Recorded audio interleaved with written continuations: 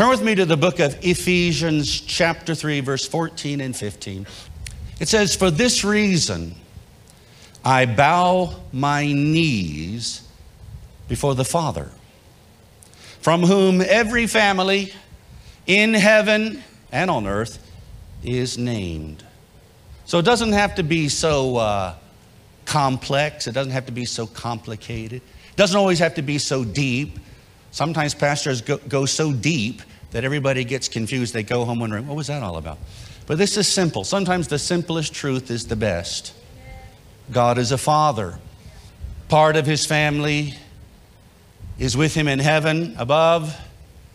The rest of his family is here in the earth. And we are more than fellow believers and church attenders. Like it or not, we are family. Amen. We are related by blood, the blood of Christ. We have the same spiritual DNA, Zoe, the life and the nature of God imparted to our spirits. We have all been made to drink of the same Spirit. We're in the same body. We're connected, members one of another. And we will spend eternity together. So that means we may need to reconcile now. If there's any differences, any disagreements, any little rift between us, because in heaven, it might be very difficult to avoid that person. It could be awkward. And then 1 John chapter 5, verse 1 says this: "Everyone who loves the Father loves whoever has been born of him."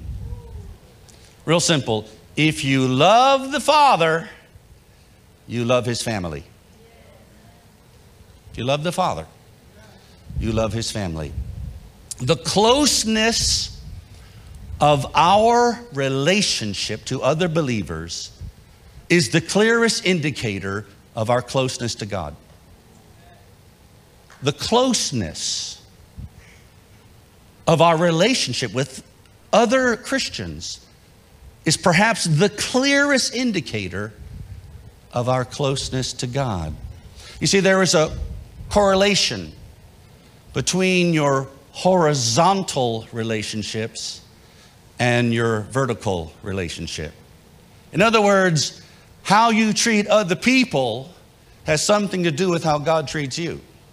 He responds to that, and vice versa. Amen. Hallelujah. Yes, the Bible says there are some Christians that we should keep at arm's length. That's true. There are verses that say that. The idle, the greedy, the immoral. In some places, the Apostle Paul said, no, not even to eat with such a person who calls himself a brother. That's true. But on the other hand, if you cannot get along with anybody in the body of Christ, then you're not as close to God as you think. If you love the Father, you love his family. After his resurrection, Jesus asked Peter famously, "Do you love me?" To which Peter responded, you can tell he's embarrassed by that question. After 3.5 years, "Do you love me?" And he says, "Yes, Lord, you know everything. You know that I love you." And Jesus didn't say, "That's good to know. We're tight." He said, "Feed my lambs." In other words, the way you express your love for the Lord is by being a blessing to his family. Come on, sometimes people say, "Lord, I give you my all. I give you all that I have. I just lay down my life for you." But they won't do a cotton picking thing for anybody else in the church. The greatest expression of your love for the Father is by being a blessing to his family. You know, there are people that I have not even met, but they helped out my son, my daughter. And those people have a special place in my heart. I bet you feel the same way too. So you may ask, "Lord, What can I do for you? Well, remember these words from Jesus in Matthew 25:40. As you did it to one of the least of these, my brothers, you did it to me. So that means even the smallest act of kindness to the lowliest member of the body of Christ. Maybe that person is like the little toe on the left foot. But even the smallest act of kindness does not go unnoticed by heaven. Why am I doing this? Because I love you, Lord. Because I love you, Lord. Amen. You know, think about this. The Bible says, you know, that little children, let us not love in word or in talk, but in deed and in truth. That's not only true concerning each other, that's true concerning God. Anybody can say, Lord, I love you, I love you, I love you. But God would like to see some action. Come on, don't be condemned. Just smile real big and say, glory. Amen. Hallelujah. When I was a student in the university, I worked in the school library. And one older woman also there was a Christian. She was actually Egyptian. She had migrated from the country of Egypt. And so we both discovered we knew the Lord, and we had times of, you know, somewhat fellowship and that type of thing. And she shared with me eventually that she was concerned about her daughter, much younger girl. She was concerned she's hanging out with the wrong crowd, wrong influences in her life. Can you talk to her? Can you speak to her? Can you pray for her? You know, this woman, her husband had left. She doesn't have a lot of fellowship with other believers. She's asking me. So we agreed that I would take both of them out to eat in a restaurant. And so we at the restaurant, as the door opened, I shared some thoughts, you know, based on the Word of God. And it seemed to make something of an impression on this young girl, and she was listening. And so then later, as I'm driving them both home, I'll never forget it, I heard the Lord speak to me very unmistakably. And he said, I want to thank you for doing this. You see, he takes it personally. When you do it for the least of these, my brothers, you do it for me. However, the opposite is also true. When you do it against the least of these, you do it against him, right? So Paul, who was formerly Saul of Tarsus, he got that revelation on the road to Damascus, because the words he heard from Jesus were, why are you persecuting me? And I'm sure Saul was thinking, I didn't do anything to you. No. When you come against my church, you're coming against me. When you attack my body, you're attacking me.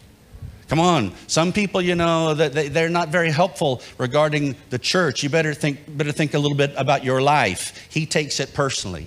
Let me help you out. The Bible says in James 4:11, in the Message translation, or paraphrase, don't bad mouth each other, friends. Now, sometimes I'm with fellow believers, or even in the ministry, certain people, and some folks have a knack, a tendency, just to badmouth other Christians that we know at the table. And that makes me nervous, because I'm thinking, I wonder what they say about me when I'm not around. Amen. And here's the deal. In life, sometimes we don't feel appreciated. Right? We don't feel appreciated. Maybe we don't feel respected. We don't feel honored. We don't feel that we're being valued as we should. And the temptation in those times is to start putting other people down. That's a temptation. Start picking out the faults of every little Tom, Dick, and Harry, or especially someone who looks to be honored more than you. Don't go there. That's a trick. That's a trap. No, no. If you want honor, sow honor. If you want respect, give respect. If you want love, love others. Hallelujah. Lift others up and you will be lifted up as well. Can somebody shout amen? Glory to God.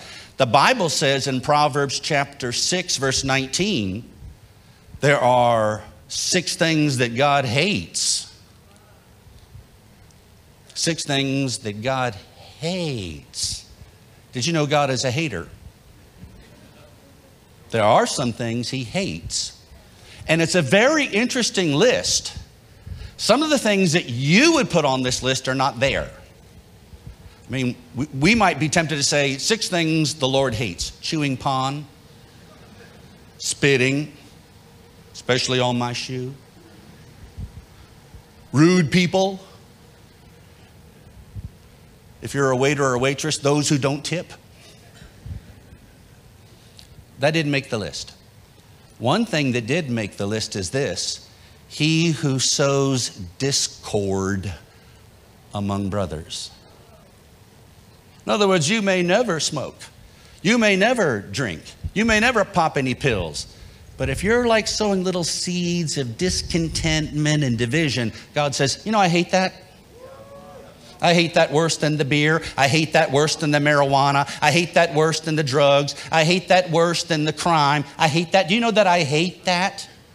And you're going, what? Amen. Amen. So be a unifier, not a divider. In the body of Christ, be a unifier, not a divider. Amen. That doesn't mean we have to agree with everything everybody does or says. Sometimes we honestly don't for various reasons. But it would be helpful for all of us if we tried to find the good in our brother and sister and tried to highlight what's best in others instead of always trying to hunt for some defect. Some people say, well, see, I have the gift of discernment. That's my anointing. And I can discern, all the faults of others. They have the gift of fault finding. Well, go look in the mirror. Use that gift on yourself for an hour and you'll turn it off. You'll never use it again, I promise you. Isn't it funny? Isn't it funny? When it comes to the other person's shortcomings, we have 20/20 vision. We can see them across the room. And we are legally blind when it comes to our own misgivings. Can I get an amen? Let's go back to Ephesians chapter 3, verse 14 and 15 again. Now, in these 2 verses, there is a play on words in the Greek language. So it's not obvious in English, but there's kind of a play on words. It's interesting how it's worded, because the Greek word for father is pater, not potato, pater. And the word for family is patria. That's where we get the name Patricia, patria. Pater, patria. Because the word for family means that which comes from a father. That which comes from a father. So this family of faith came from the Father above. And from him, every family derives its name. See? And to me, at least, what that means is God did not adopt the title of Father to help us better relate to him. He didn't say, well, you don't know who I am, so think of me as like a father. You could call me father. You could think of me as like maybe a friend or, whatever works for you. He did not culturally appropriate that term. He didn't borrow it from us. All fatherhood originated with him. The very concept of fatherhood came from him. He is the first and the ultimate father. And you'll never fully appreciate who God is until you know him as Father. I mean, a lot of people in the church world, they know him as God. They know him as Lord. They know him as Savior. But not everybody really knows him as Father. It's interesting that Jesus referred to God as Father 111 times in the book of the Gospel of John alone. He called him Father a whole lot more than he called him God. That's just the Gospel of John, 111 times. You see, and he went to the cross so that God could become our Father. That's the whole reason. At the empty tomb, he met Mary Magdalene, and he told her, "Go tell my disciples, I'm ascending to my Father and your Father, my God and your God." He is just as much our Father as he is Jesus' Father. See, God doesn't have any stepchildren. He don't have any illegitimate children, only sons and daughters. The person sitting next to you is as much a child of God as you are. If they know Jesus, they are. There's not first class, second class, third class. He's no respecter of persons. Amen? Anybody agree with that? Hallelujah. And Jesus, the Bible says, this is a real kicker, Jesus is not ashamed to call us brothers. That's something. That means when you get to heaven, you will call him Lord, Master, and Savior, and right, but he will call you brother. Why? Because we have the same Father. We have the same Father. Amen. In John chapter 5, verse 20, Jesus himself said, "For the Father loves the Son and shows him all that he himself is doing." In other words, because of his love, he's showing me everything that he is doing. And guess what? He loves you just the same.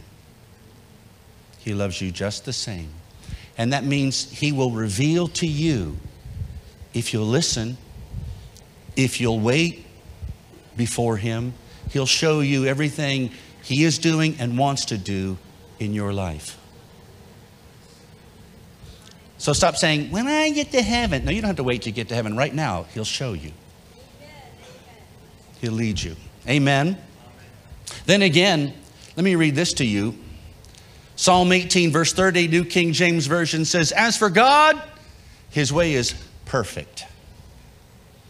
You see, he's more than a good father. He's perfect. He's a perfect Father. Hallelujah. No man ever loved his family more than God loves us. He proved his love when he sent his Son. He gave us his best. If he did not spare his Son, why would he withhold any other blessing from us? Hallelujah. Amen. And the Bible says in 2 Corinthians chapter 12, verse 14, 2 Corinthians 12, 14, "For children are not obligated to save up for their parents, but parents for their children." He's a perfect Father. Our Father made plans for us before we were even born. In fact, before the foundation of the world. And he prepared good things for us, better than you could ever imagine.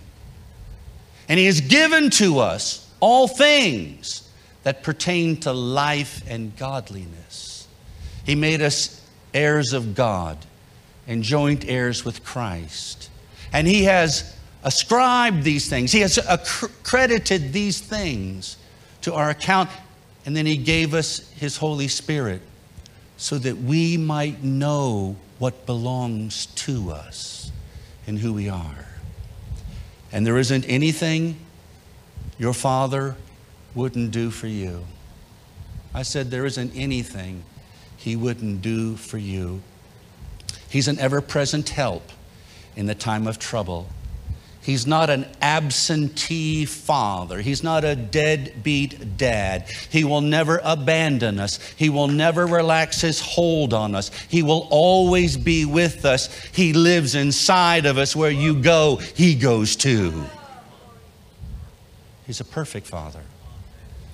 In Matthew chapter 7, verse 11, in the Passion Translation, Jesus said, if you, imperfect as you are, know how to lovingly take care of your children and give them what's best, how much more ready is your Heavenly Father to give wonderful gifts to those who ask Him.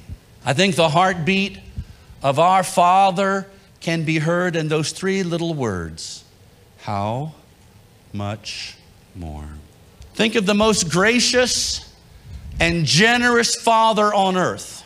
Think of the kindest, most tender-hearted person you know. Your Heavenly Father is 1,000 times better than that. And He's your Father. He's your very own Father. Most Christians greatly underestimate the goodness of God. He will do things for you that you would not even do for yourself. I can testify as I stand here this morning that in this year, this is only June, in fact, in the last few months, God, of course, it happened through a certain way, but God gave us a new house. We got a new car. And then someone came forward and said to my wife, we want to buy Pastor a new car. She said, we already have one. We want to buy him a better one. I said, I don't need a car. They said, yeah, but you have to take it. Are you listening to me? And don't be jealous. He's your Father too. He'll do good things for you as well. Look at your neighbor and say, I'm next. How about you? I'm next. Amen. The Bible says in James chapter 1, verse 17, every good gift, it was quoted earlier, every good gift and perfect gift is from above. Even the smallest blessing or favor, even the smallest act of kindness, that tells me your Father was behind it. Sure, it was a man, it was a person who gave you the money, who helped you out, who visited you. But I believe it was the Spirit of God that instigated that situation, that positioned you and that person, that spoke to their heart, that opened the door, that gave you the opportunity, that gave you the idea, that gave you the strength, that gave you the wisdom. When we praise God, we're not being generous, we're being honest. It's from Him. Everything you have that's good and right, it's from Him.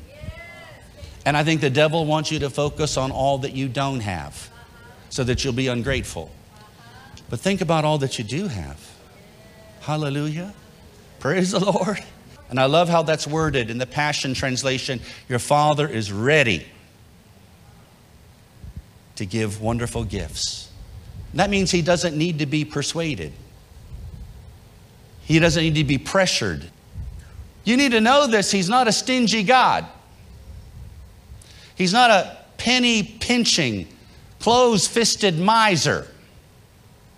He's not trying to squeeze blood out of a turnip. He gives generously to all and without reproach. Means He won't find fault with you because you have a need and you ask Him to fill it. And He loves cheerful givers because that's who He is. He Himself is a cheerful giver. See, why would He tell us, don't give reluctantly and out of compulsion? And then He gives reluctantly, and I don't really want to bless you, but He's not poverty-stricken. Your Heavenly Father is not broke. He doesn't show up anywhere broke. He's rich.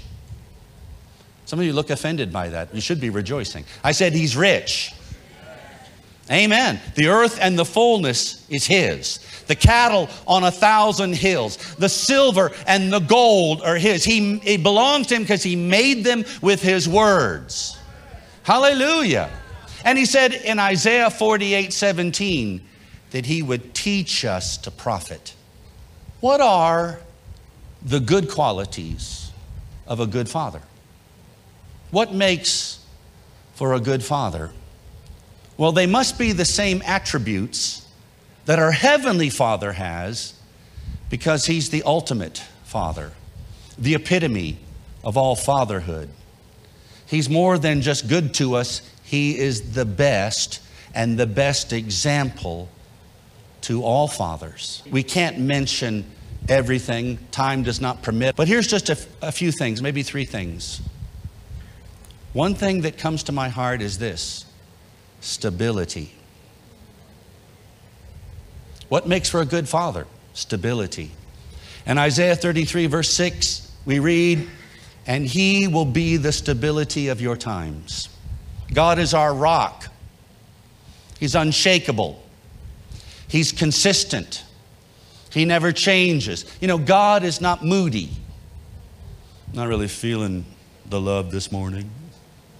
I don't know, I had a long night. No, He's the same. He never changes. Hallelujah. Amen. And He wants us to be solid and steadfast. See, remember that when Jacob was prophesying over his sons, he said of Reuben, "You're my firstborn. Unstable as water, you shall not prosper." You need to be consistent. Some people are erratic. Up, down, in, out, here, there. You know, whichever way the wind is blowing. You never can tell. Amen. But good fathers are stable. And they have emotional stability. So men, we need to learn not to overreact. You don't have to blow up like a bomb every time there's something that goes wrong. Kaboom. Some people say, well, I only get angry for a moment. I explode with anger, but then it's immediately over. And that's how bombs work. It's immediately over. And then there are dead people lying all over the room. That's not a good thing. Amen. Our families, men, we need to keep our composure in the difficult times. We need to be steady in the storm. You know, if the children are screaming and the wife is frantic, you need to be the rock. It's okay, we're going to be there. Some men, if they're flying on an airplane and there's a little turbulence, are the first one to stand up and say, we're all going to die. Be emotionally stable. When you hear bad news, and it's probably going to come at some point, don't have fearful thoughts. Don't panic. Say, it's going to be all right. You know, I'll just say this too. Inside, you may be going, but outside you say, it's going to be all right. Because they need you to be strong. They need you to be steady. Women tend to be more emotional than men. That's not always true.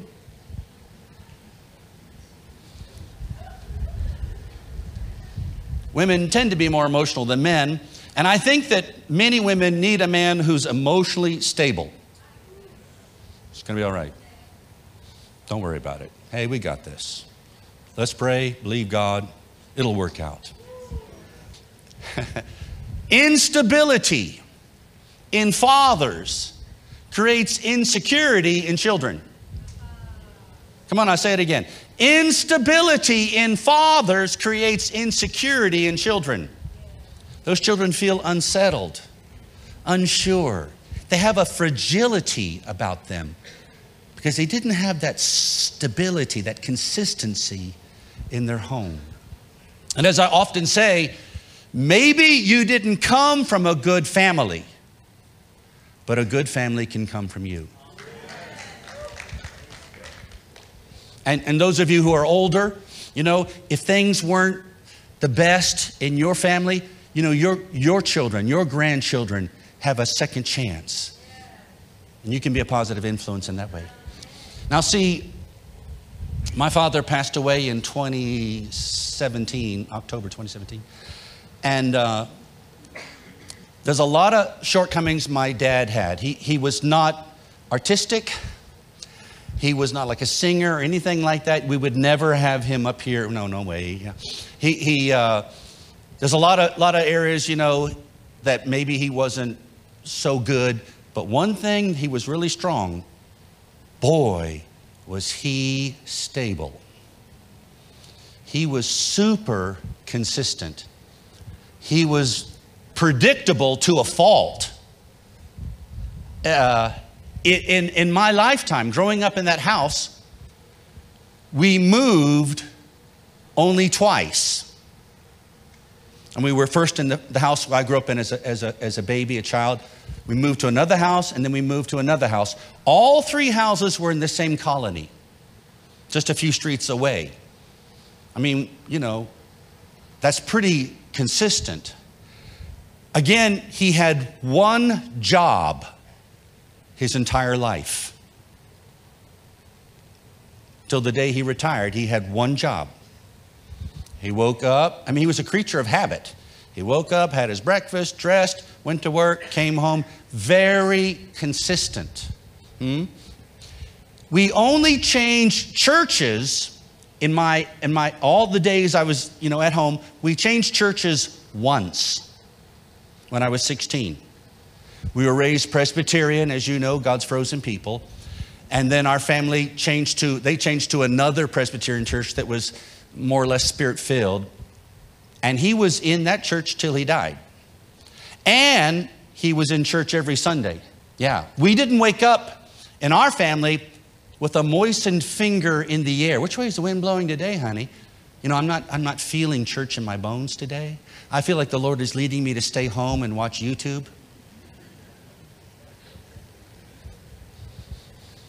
And he sat virtually in the same church bench every Sunday. I think he thought that was his bench. I own this bench. One Sunday we came to church and there was some visitors sitting in his place. He made them move.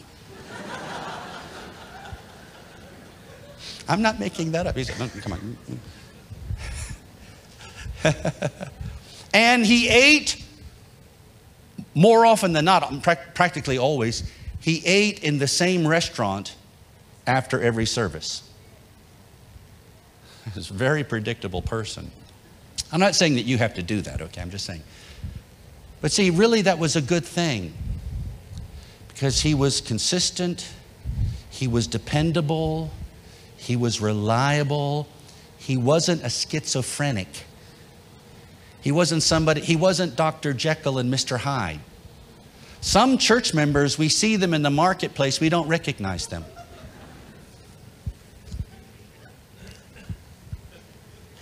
Be the same person in here that you are out there. I have a friend, bless his heart, he never stays in one place more than a few months. One locality. Yeah. He moved his whole family to this place because, the Lord has spoken. And then a few months later, they all moved back again. I guess the Lord changed his mind. I don't know what happened. Then they all moved to another country because this is the plan of God. We have heard from heaven. And literally, like just a few weeks later, they all moved back again. I guess that wasn't heaven. And on, and never staying in one place more than, I don't know if even, well, maybe lately they're doing better, but like a year in one place is like his record. Now, I know there are people in the military or have government service. I'm not talking about that. I'm talking about someone who willingly is just moving all over the place. Or listening to me? See, but that instability hurt his family. It frustrated his wife. And it's difficult for them to make friends because just about the time they get settled, uproot the family, let's go to some other place. People need stability. People need stability. Before you just quickly, on a whim, move your family to Dubai, think that it may cost them. Pray about it. Make sure you've heard from heaven. Better to be slow and sure than just quickly respond to some little impulse that maybe hits you one afternoon. Better to be slow and be sure. And whatever the will of God is for our lives, it's going to include some unpleasant places. It's going to include some difficult people. It's baked into the recipe. See, if you're always running from unpleasant people, you're going to be doing a lot of running. There will always be challenges. And you will always be tempted to quit. Someone asked me, Pastor John, have you ever been tempted to quit? Every day, honey. Every day. Amen. Wives, you'll be tempted to quit the marriage. Husbands, you'll be tempted to quit the family. Stay steady. God didn't quit you. Amen. Amen. Just because you forgot to celebrate Easter, God didn't say, that's it, it's over, the relationship is over. Amen. Hallelujah. Isaiah chapter 7 verse 9 says this, if you are not firm in faith, you will not be firm at all. You need to believe that God will see you through it. That every challenge is an opportunity for the Lord to show himself strong on your behalf. And if you run from trouble, as I said before, you'll be doing a lot of running. The devil will chase you all over the country, all over the world. Amen. Number two, I got to move quickly. What is a quality that good fathers have? Well, this is what came to my heart. Reasonableness. Reasonableness. Philippians chapter 4, verse 5. Let your reasonableness be known to everyone. The Lord is at hand. The Greek word here is perhaps pronounced epiikes. Epiikes. And it's a word that is very difficult to translate because it doesn't have a single English equivalent. It's a combination of several factors. In other words, we don't have a word in English that exactly means this. It means gentleness, moderation, and forbearance. It also includes graciousness and unselfishness. Perhaps the best word to define this Greek word is consideration, being considerate. See, good fathers are not harsh and overbearing. They're not demanding and domineering. 1 Corinthians 13 verse 5 says this, the Amplified Bible, love, God's love in us, does not insist on its own right or its own way, for it is not self-seeking. That my way or the highway mindset will drive your children away from you. Love does not always insist on its own way. Amen. Brother Hagin traveled for many years in ministry. He usually stayed in the home of the pastor. He said one pastor he stayed with was like this. He was a domineering man. He ruled his household with an iron fist. He was overbearing. His attitude was, I'm the head.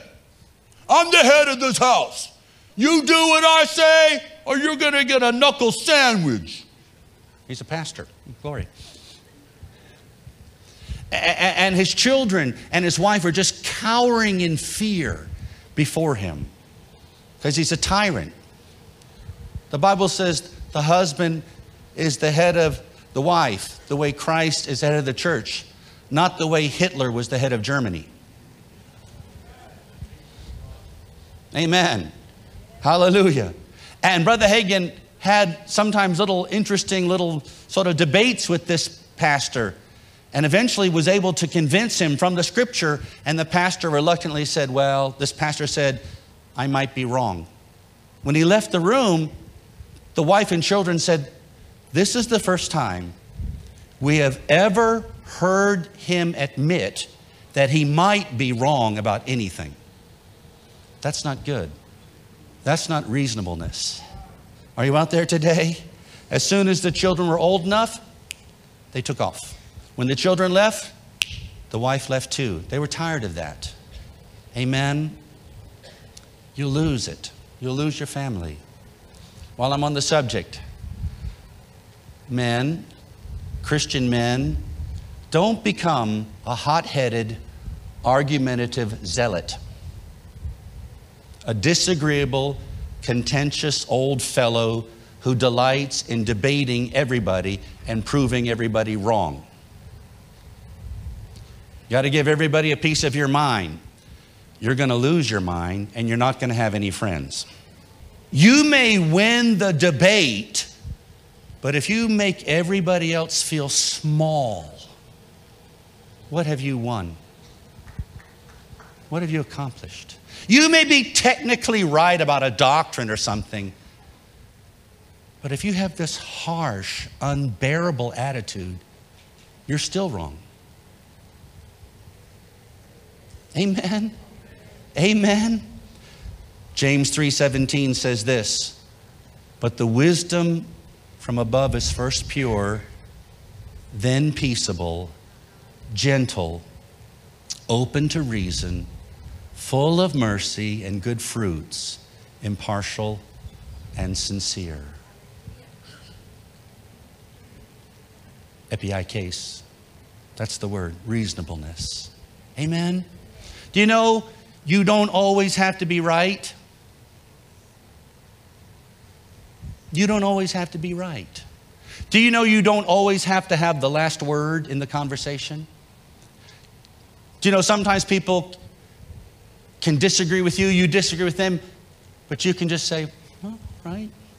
You know, maybe you're right. You know, you don't have to make it your aim to go on a search and destroy mission every time somebody doesn't agree with your opinion. That doesn't show how spiritual you are. It shows how pharisaical you are. Now, I'm not talking about compromising the truth of God's word. Sure, and there are lots of issues that are non-negotiable. We're not moving off of that. But you can give people some grace. You can show them a little latitude. Amen? Even if you disagree, you can be kind about it, especially your brother and sister in the Lord. And what motivates you, really? Is it love of truth or is it human ego? Number 3, a winning spirit. 2 Corinthians 2:14 says this, but thanks be to God, who in Christ always leads us in triumphal procession. A very valuable attribute of good fathers is a winning spirit. Have a positive outlook. Have a contagious can-do attitude. It instills confidence in others. Paul experienced many setbacks in life, but he wasn't bitter. He wasn't melancholy.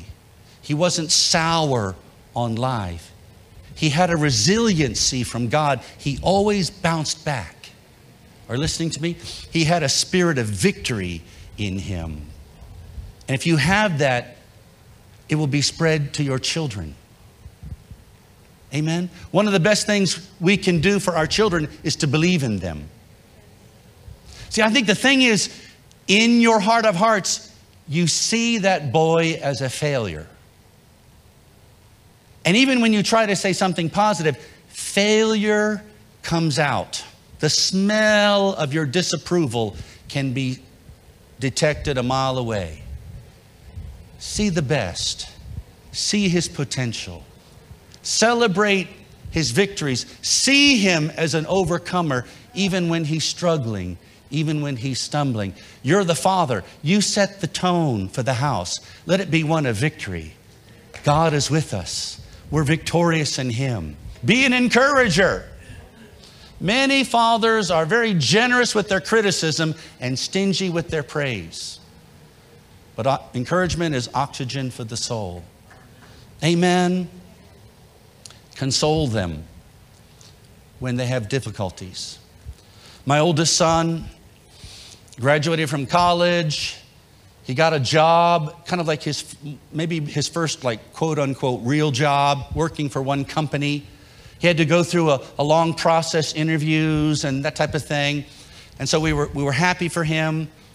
But the fellow he was working directly under was sort of a cantankerous man, disagreeable, and I don't know what the deal was, but you know, I think he just didn't like my son. I'm not sure, but I don't think he liked him for various reasons. And within a short while, I mean, it was just like a couple of weeks or something, he was fired. And to this day, I don't think my son knows this, but when I heard the news, me and my wife went in our bedroom and we wept like babies.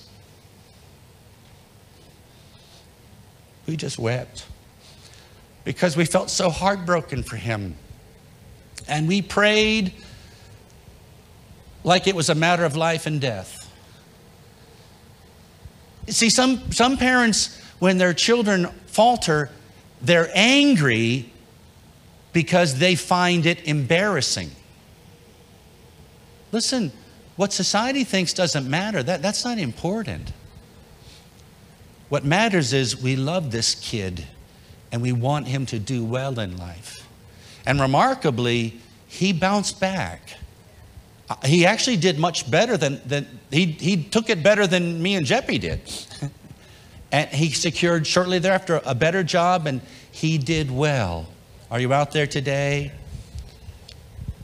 I read a post online last night from one woman in America. She works with young men who are incarcerated in prison. And she painted a bleak picture. She said these fellows are angry, they're bitter, they're frustrated, they're violent, they're crude, they're obnoxious, they're immature, and without exception, they had no fathers. She said that's the thing, that's the epidemic. They had no fathers and no father figure in their life who would see that young man and mentor him and train him. Thank God for moms, but we have to have fathers in the home. Even to correct and lovingly discipline, we have to have fathers. And I realize that we have a lot of good homes, a lot of good fathers, but I know there are also others who have that empty look. Sometimes there's a good family, but they just shipped off the kid to some hostel somewhere and hardly ever interacted with that person. Be a father who's intricately involved with his children, who communicates. I'm so thankful we have these modern communications. Me and our children, we communicate every day back and forth on, WhatsApp, social media, things like that, chat, things like that. And it's so helpful for us. And we do our best. Of course, they're grown now. We do our best to communicate with them. Good fathers pray. Good fathers glean wisdom from the Word of God. Good fathers look to their Heavenly Father and they learn, this is what I should be. This is the goal.